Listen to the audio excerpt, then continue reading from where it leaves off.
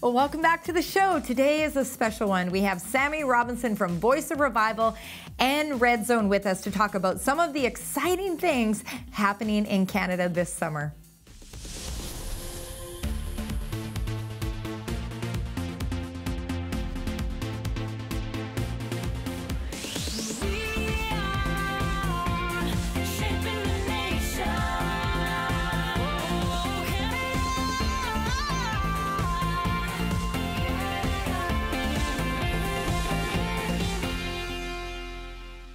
Faith, family, football. We just did a really quick question, like how many kids suffer with anxiety, suffer with depression? 90% of the kids put their hand up. It hit me what we've come out of in this last season. Young people looking for answers. For us, the most important thing was our spirituality and our relationship with Jesus, because we know that there's so many times in our lives that Jesus Christ has helped us. Over 85% of these kids, they stood up to say, I want to walk, in this place of figuring out who Jesus is. How do I follow him? And it was so amazing.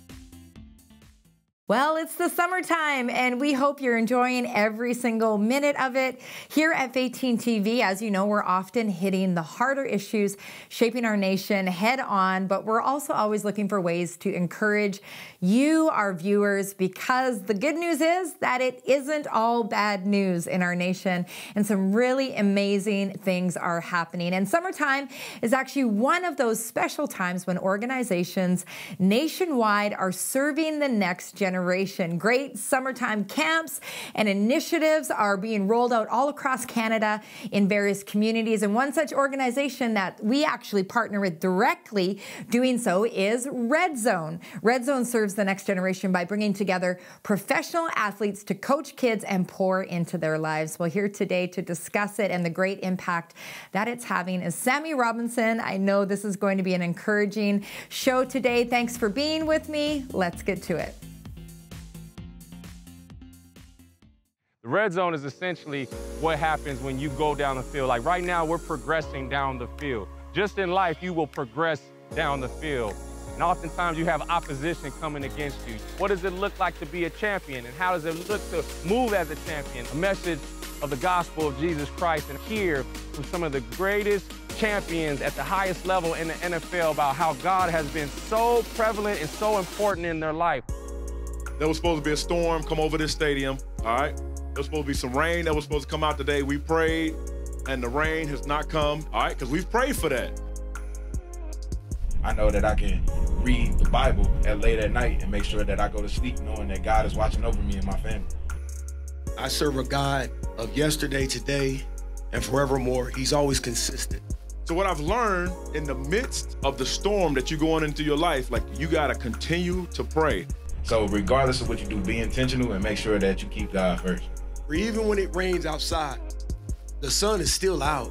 It may be cloud cover. Above those clouds, the sun is always there. Understand that next storm you face, that giant, get excited for it. This is how I fight my battles. God, yes, he can bring you out of the storm that you're going through, right? But our God is so good that he can bless you while you're in the storm. Scream like, bring it on. Tell God I trust you and I'm going along for the ride, amen?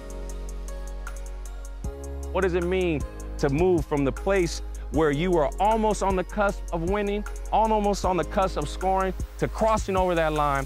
And more importantly, who's that person who's going to get you over that line, which is a relationship with God.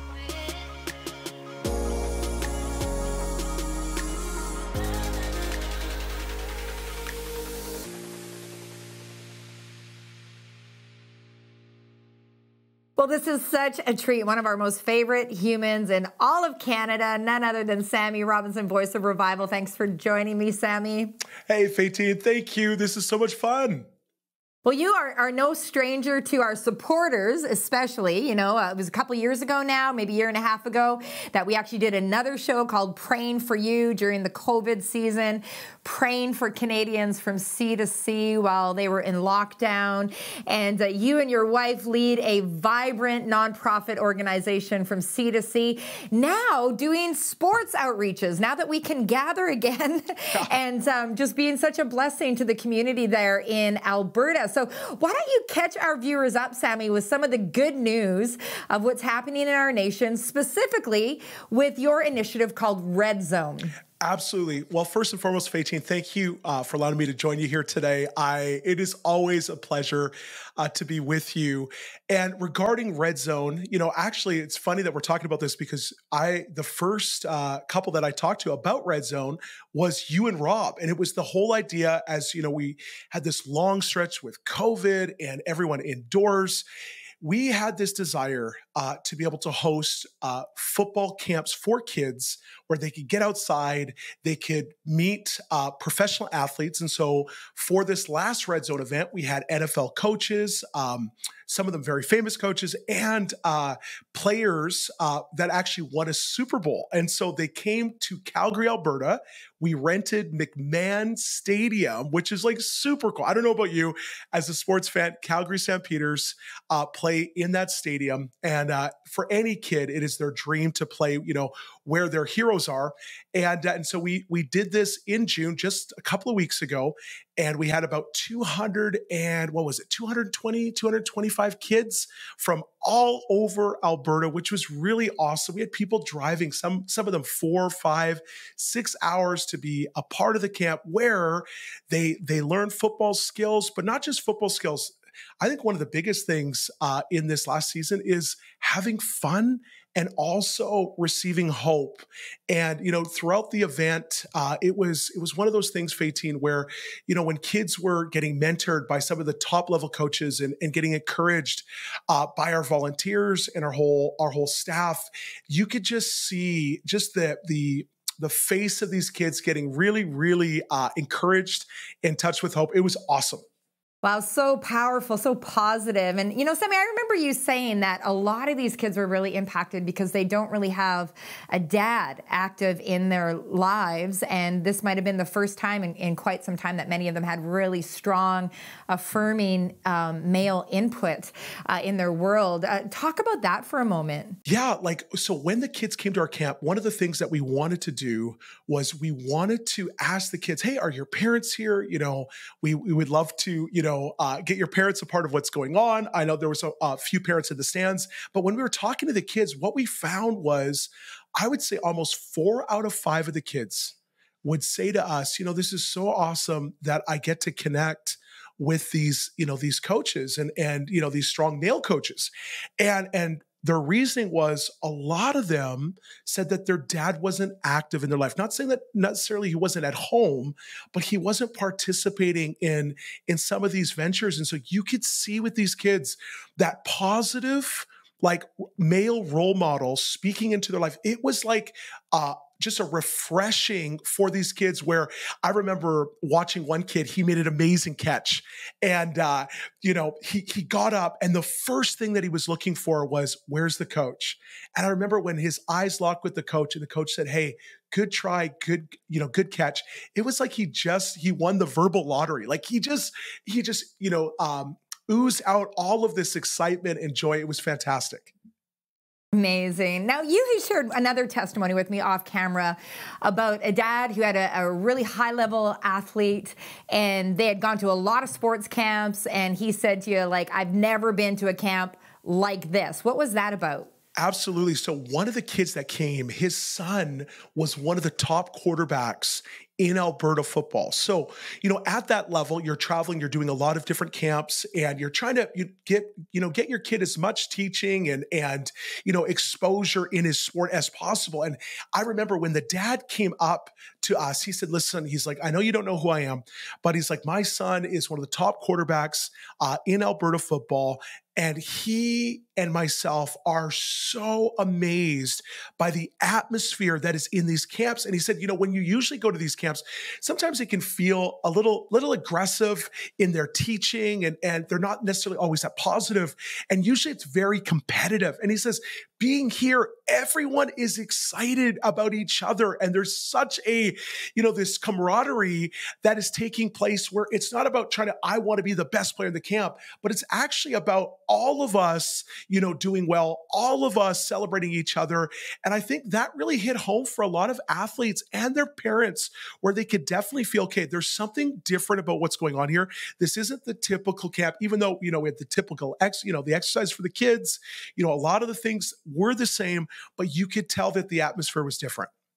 Amazing. And what's the response from the community been? I know you've got the eyeballs of a lot of the guys in the business community and also the political community. What's their feedback been? It was so cool. Like Faytene, how could I say this? We had so many amazing partners for this event.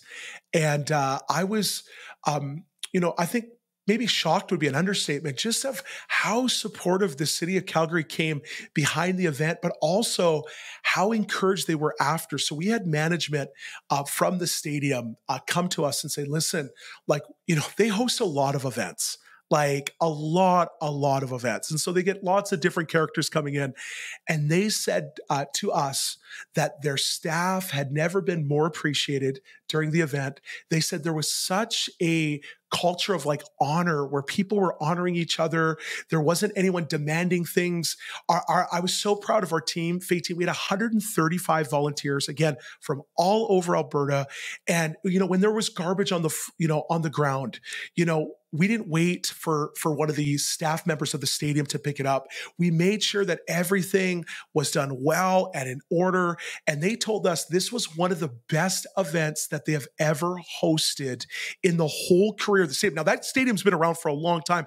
So I think just the testimony of doing things well with excellence, but also honoring our community. When people come in, we want them to feel valued. We want them to feel like, yes, this is focused on the kids, but if you're here too, we want to serve you well we want to serve you well. And so I know that after this event, they actually asked us if we would be willing to host it again and them to participate even more. And so what a great way, being a blessing going in and being blessed going out. And it's really amazing because you are a faith-based organization. You're a Christian organization.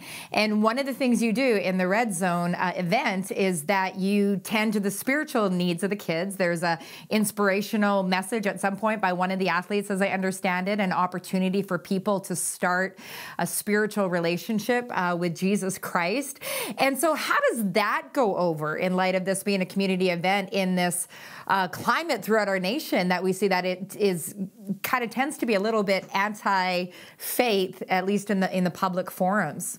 Absolutely. And, that was something, Faytene, we had to really process as a team, because one of the things that we don't want to do is we don't want to say, hey, we're offering this one thing. And then, oh yeah, by the way, we're going to throw in, the spiritual component. And so what we've always decided as a team is that when we host Red Zone on all of our marketing, it says faith, family, football. And what we felt like that we were supposed to do was we wanted to be upfront and we wanted people to know, listen, we all know that we're struggling. And I know there's, when I think one of the most touching things, Faytene, for me, and, forgive me if I cry here. As we were talking with the kids and the players were, giving an inspirational message, talking about, how they themselves have, overcome certain things in their life through their walk with Jesus Christ and how much spirituality meant to them. We just did a really quick question, how many kids suffer with anxiety, suffer with depression? Faytene, 90% of the kids put their hand up. And it hit me of what we've come out of in this last season and just some of the voids that we're feeling and just the young people looking for answers. And so we wanted to create this safe space where parents knew, kids knew we were going to talk about, the reason or one of the reasons here of why we're here. Yes, we want to bless the community. Yes, we want to serve the community, but we also want to talk about, for us, the most important thing was our spirituality and our relationship with Jesus, because we know that there's so many times in our lives that Jesus Christ has helped us. You know, Faytene, I think one of the exciting things as well that took place is as the guys were sharing their testimonies and, you know, really talking about their spiritual journey with Jesus Christ, we gave an opportunity for kids to be able to come along that journey. And I think what was so profound was over 85% of these kids, they stood up to say, I want to have a relationship with Jesus Christ. I want to walk, you know, in this place of figuring out who Jesus is. How do I follow him? And it was so, so powerful. That was 185 kids that said yes to going on this journey with Jesus Christ. And it was so amazing. And so when these kids heard about this, and it wasn't like, I appreciate the authenticity where even the guys, as they were sharing, they're saying, hey, like, it's not that Jesus just removes all struggle and it's just, you know, rainbows and unicorns and everything's just going to be great. But there's times where life is hard and there's times where things don't go according to plan. But there's an inner strength that's found in your spirituality that you don't get from anything else. And seeing these kids, you know, responding to a very heartfelt, real conversation that I really believe society needs today, that we can't remove spirituality out of our conversations. It is so needed because these kids, they're looking for this. How do I get peace? How do I get hope? Where do I find joy? And to be able to talk about this and for guys to give, you know, their testimony of, listen, this is what it's done for me. And to give that opportunity for them to experience the same. Faytene, it was so powerful, like just absolutely amazing what God did in those moments.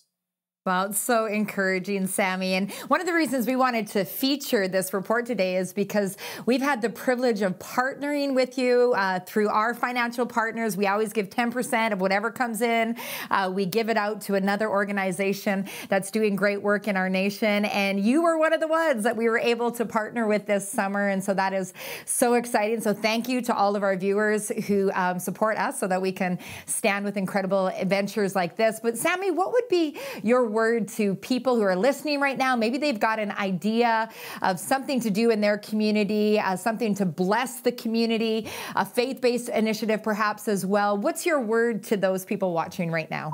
I would say this is that you never know what you have until you try. I actually learned that from you, Faytene and Rob. You guys, and you really encouraged me. I remember sharing this with you about this idea of really creating these events for middle school and high school students where we could intersect sports and faith.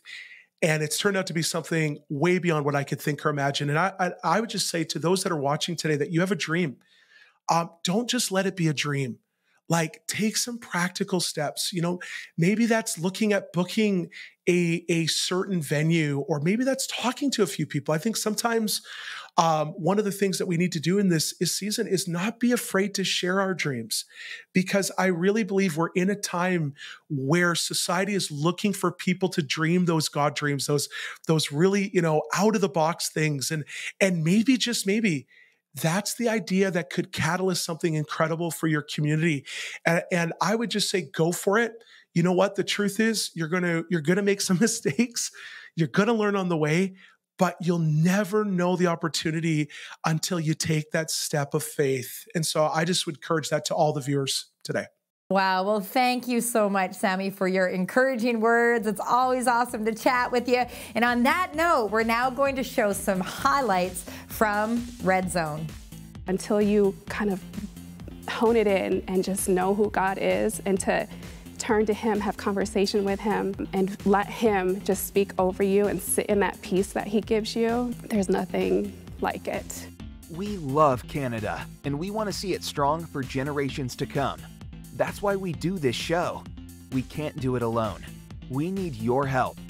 Unlike commercial TV, this program is 100% donor funded. If you'd like to see more episodes produced on important issues for our nation, please consider signing up to be a monthly partner or giving a special gift today. Every gift makes a real difference, and all gifts are tax deductible. Together, we can build a better Canada for the future. Visit Faytene.tv or call 844-0844 to donate today. We're not trying to hide anything. We want to share the gospel of Jesus Christ. In the meantime, we're going to play a little football.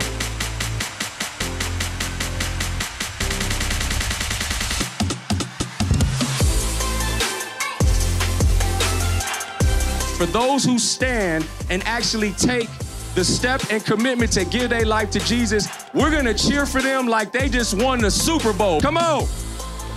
Yeah. These men and young women for giving their life to Jesus. Come on, they coming.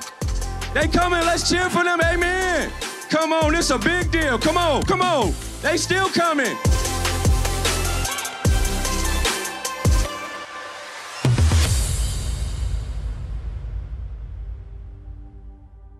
In the morning, as I'm coming out of my REM sleep, I sit there and I instantly start praying, thanking God for whatever it may be, whatever name comes up, whatever situation. And then when I put my feet on the ground, it's, Lord, thank you for this opportunity. Because every day that we wake up, there's a decision, a choice, and consequences. Every day that we wake up, decisions, choices, and consequences of what we do. And so that's the first thing I do is try to get up. Lord, what is it that you want me to do? When I get in my office, the first thing I do is put my face on the ground and that's just asking Jesus to, Lord, whoever comes in this office, not my word. I don't want to give my word, but I want to give whatever it is that you have for whoever that specific person is. I love people.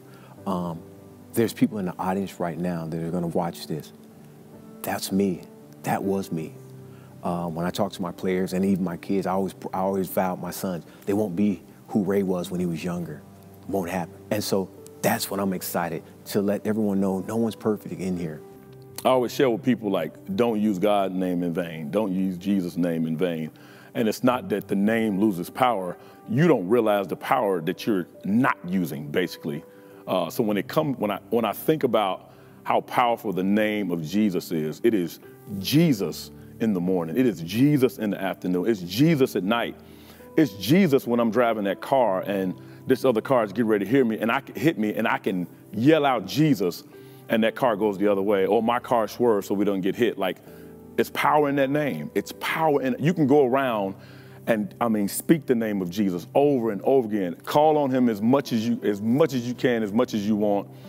Do not use that name in vain. Like, if you saying Jesus, you need him. People have to realize that there's no situation that you have going on in your life that he's not gonna respond to. Like, he loves you.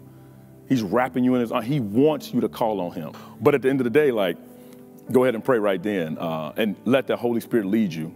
And like I always say, you're gonna have the opportunity to be able to share with somebody. The Holy Spirit is gonna push you and lead you to do it. You may not have the words collectively ready to go, but once you get to that point and it's time to share, God will bless you with the words to be able to share. One of the things that God really spoke to me is not trying to operate out of a place of offense. You can be upset, but if you operate out of a place of offense, you're not giving the full expression of redemption of God's heart to people. And so I did a lot of interviews, I spoke on a lot of news stations about this topic.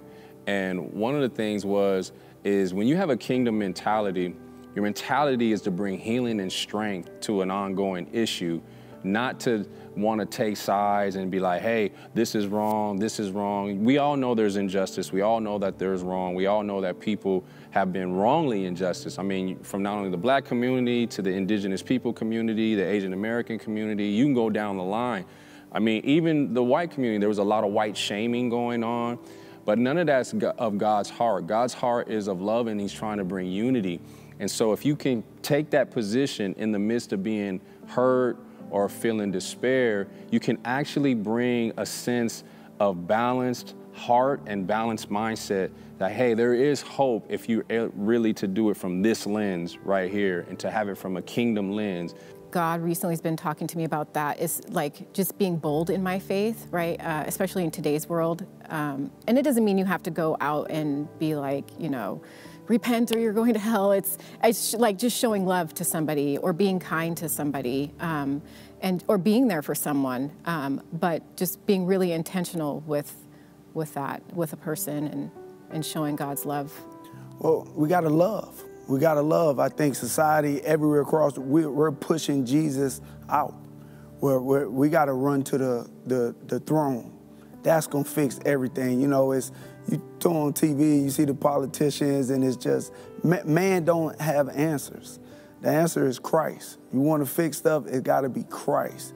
And we were born, everybody's born and created to worship God, to walk with God. So if we're not walking what we were created to do, it's gonna be chaos. And us believers, you know, I'm trying to encourage everybody, because we need one another. We need to feed off each other, but it's game time for us. You know, man is scratching their heads. They don't know what to do, so it's time for us to show up and love them, love one another. And, you know, that was God's whole plan as a church. You know, you study back in Acts. The world is going to come in how we interact with each other. They're going to want our God the way they see the love that we show towards each other. So we need to start there, loving. You know, the church, you know, it's so much divide inside. No, it's not. We need to put those things away. We need to love one another and walk with each other. And the world would see that, and they would want to gravitate to it. But I would start with love. Like, we got to love people. If with different political views or whatever, you know, lead people to Christ. We can't just throw John 3:16 at them. We got to love them. You know, we got to help them. We got to serve them. And that's how we will fix, you know, one block at a time. I never in a million years thought I would be where I'm at. I never in a million years thought I would get over the pain and the things that I went through as a child and be here, you know, being able to claim God's name in victory and be joyful and thankful.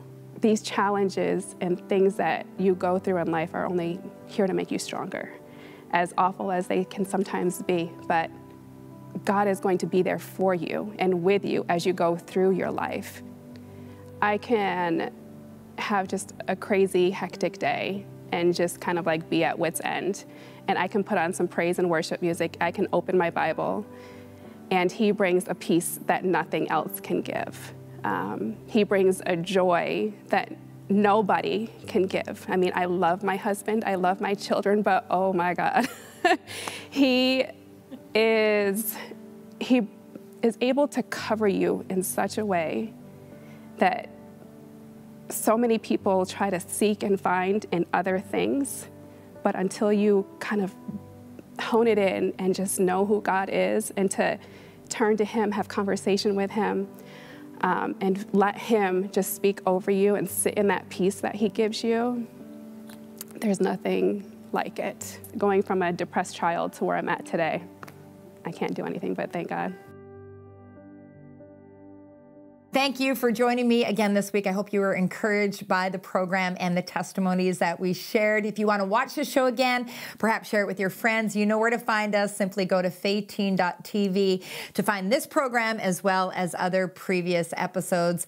If you want to continue to see shows like today's on air, we would so appreciate your support so that we can keep at it. We say it on a regular basis, but it's worth mentioning again.